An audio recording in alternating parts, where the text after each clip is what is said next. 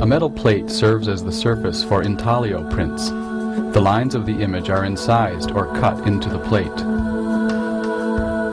This carving can be done with sharp tools and force, as in engraving, or with acid, as in etching and aquatint. The ink is applied and forced into these incised areas below the surface of the plate. The ink remaining on the surface is removed, and the plate is ready for printing.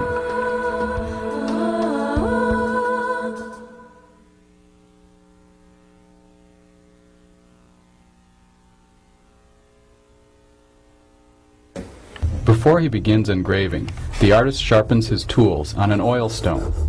Because the tools will carve into the copper plate, he repeatedly sharpens them during the engraving process, and then tests them on his thumbnail. The artist has scratched his preliminary design into the copper plate with a light dry point line. He inks the design and then begins his engraving. To make his image, the artist uses a V-shaped tool called a burin to carve out an ink-holding groove below the surface of the copper plate. As he removes the metal from the plate, a curl of copper, called a burr, forms at the end of the line. This is removed with a scraper. The sharp nub of metal that remains after scraping must be smoothed out with a burnisher. The ink is then forced into these grooves below the surface of the plate. To make a curved line, the artist begins by placing a quarter under his copper plate. He is able to use the same movement he uses for straight lines, but instead of the burin curving through the plate curves while the burin stays straight. Cross-hatching, where overlapping lines create darker areas, is a feature of many engravings. The artist may also engrave short specks into the plate. To check the progress of his work, the artist may ink the plate. When ink is forced below the surface of the plate in the engraved areas, the artist can determine the effectiveness of his marks. The engraving technique is purely linear.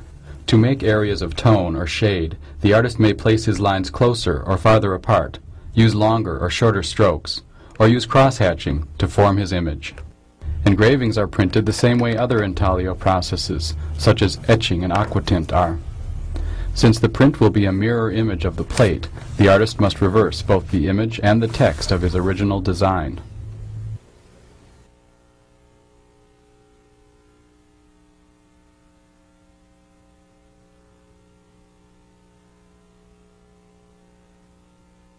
To begin the etching process, the artist covers a copper plate with an acid-resistant coating called a ground.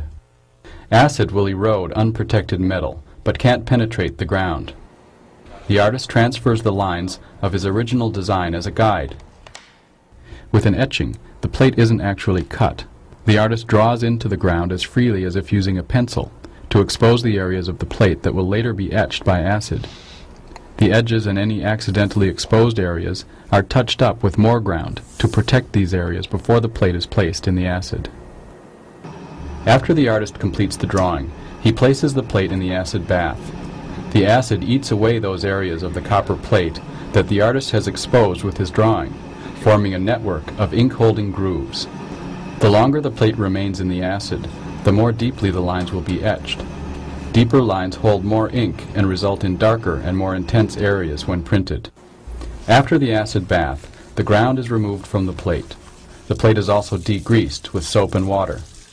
The artist may now choose to add other intaglio methods, such as aquatint or dry point, or he can ink and print the plate, resulting in an impression of the simple etched outline.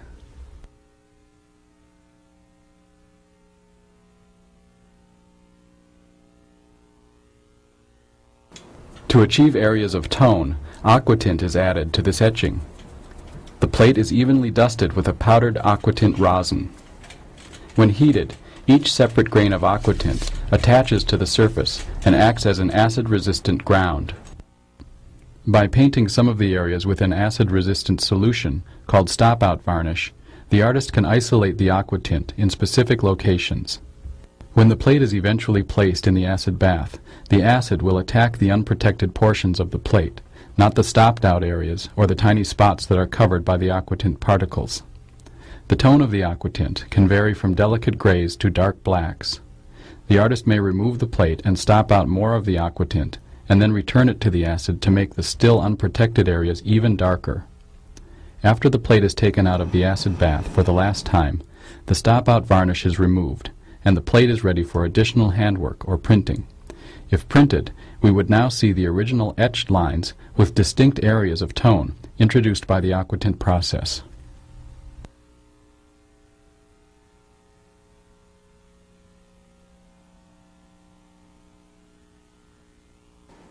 The artist may choose to add handwork to the image after completing the etching and aquatint.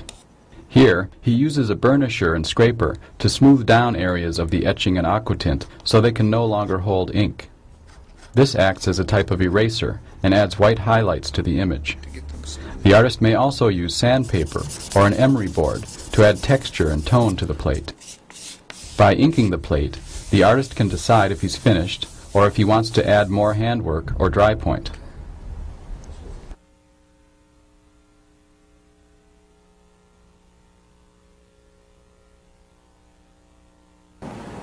Another way to make marks on the intaglio plate is to scratch directly on the copper with a dry point needle.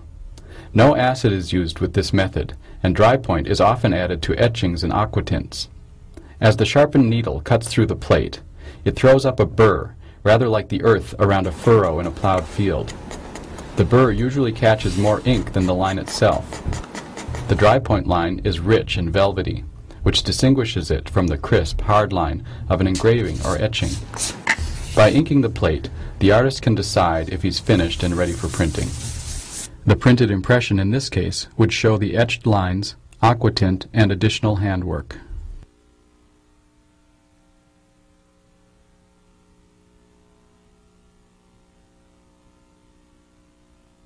The inking and printing process for all intaglio methods is the same.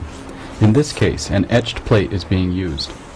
The artist applies ink to the entire plate with cardboard squeegees, forcing it into the carved lines. The ink remaining on the surface of the plate must be removed. The artist wipes it with tarlatan, a type of cheesecloth, and does the finishing touches with the palm of his hand. The inked plate is placed in the press bed, and a damp sheet of paper is carefully positioned over it. Next, some newsprint and the press blanket are put in position. When this is rolled through the press, the intense pressure forces the damp paper into the grooves of the etching to pull out the ink. Because of this pressure, the plate makes an indentation in the paper all around its edges. This plate mark is one of the clues that a print is an intaglio. Here, the artist reveals his completed etching. Tones and shades can be seen in the print with aquatint added to the etching. Finally, the artist reveals the finished print with etching, aquatint, burnishing, scraping, and dry point.